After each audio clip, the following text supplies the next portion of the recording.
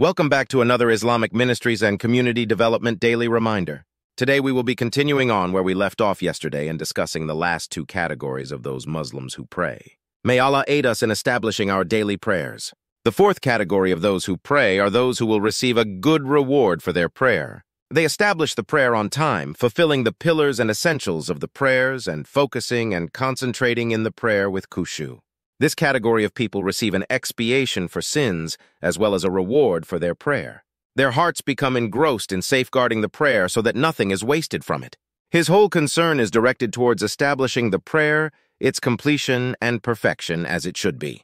He is focusing on fulfilling the obligations, pillars, sunan, wajibat of the prayer, but is still lacking that complete love, compassion, longing for Allah. He is like a commanded soldier who has to listen to his general. He obeys him even though sometimes he may not like him or like everything that he is told to do. He has not reached the highest category yet of complete love, devotion, and dedication to his Lord. His love is developing and he is training himself to love his master and leader. The last category of those who pray are those who pray like the previous category. They are constantly obedient to their master. However, on top of this, they are from those who seek constant closeness to their Lord. They are completely devoted to their Lord, dedicated to Him, His religion, and everything He orders them to do. They know that whatever their Creator tells them to do, it is for their own good, and whatever their Creator prohibits them from, it is for their own good as well. This category of people look forward to the 5 daily prayers. They wait for it to come in. This category of Muslims are constantly looking forward to pray with anticipation. They know that the prayer time is the time within their day to realize true comfort, relaxation, and a relief of their everyday stress, difficulties, and hardships. Now is their one-on-one time to talk with their Lord. Their counseling session, their time to meet their advisor, the best mentor and leader. Many times you may find that your counselor, mentor, or advisor may be busy, may not answer your phone calls, may not respond to your emails, may not open the door when you knock, may be late for their appointment, and sometimes may not even show up to meet you because they're too busy with other clients.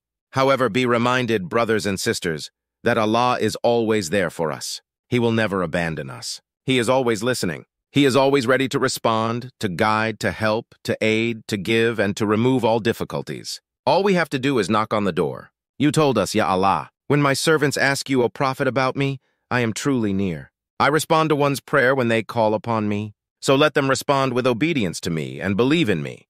Perhaps they will be guided to the right way. And the knock on the door is through prayer and supplication to Allah. Allah orders us to supplicate to Him, and the best time to supplicate to Him is in our 5 daily prayers. And the closest we are to our Lord is in prostration, sujud.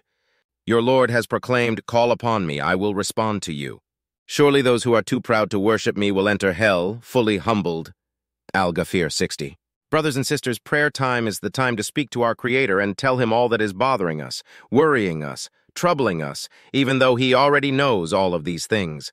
He orders us to do so that He alone can completely alleviate all of our pains and discomfort. All other remedies will only provide temporary comfort and relief. As for Allah, then the comfort He provides is eternal. Only Allah can completely and perfectly alleviate for us of all of our difficulties and hardships in this world and the next. The people in this category are the best. They have perfected their Islam, are certain about their Iman, and have graduated to a level of Ihsan.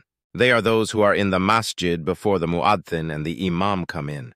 When the imam says Allahu Akbar to enter the first rakat of the prayer, they put everything away and aside, and these individuals realize and know that nothing is greater or more important than Allah and thinking about Him, supplicating to Him at this time and place. These people are in their prayer, standing and focusing with khushu. Outwardly as well as inwardly, they are praying as if Allah is standing right in front of them. Even though they don't see Allah, they know Allah is watching them, supervising them, overseeing them. These people pray with ihsan, perfecting their prayers, their khushu, their movements, and their supplications in the prayers. May Allah enable us to reach this category. Brothers and sisters, work on perfecting your prayers, work on focusing, concentrating, and making your prayers solely for Allah. Our sins are numerous, our acts of disobedience are endless, weighing us down in this world, and they will be even heavier in the hereafter. May Allah save us. One of the best ways, brothers and sisters, to release some of the burdens of those heavy sins is through prayer, is by making ruku and sujud to Allah. Abdullah ibn Umar ibn al-Khattab saw a man who was praying and was making his qiyam, standing, and recitation extremely long. So he said, "If I knew him, I would advise him to make his ruku and sujud longer, because I heard the Prophet Muhammad say, when the servant comes to pray, he comes with all of his heavy sins on his head and shoulders, and every time he makes ruku or sujud, the sins fall off." Al-Bayhaqi in his Sunan 310 and Sahih Jami 1671. Whoever makes their 5 daily prayers the delight and pleasure of their days and nights, and makes their prayers the comfort of their mind, bodies, and souls, will have nearness to Allah, happiness, bliss, and success in this world and the next.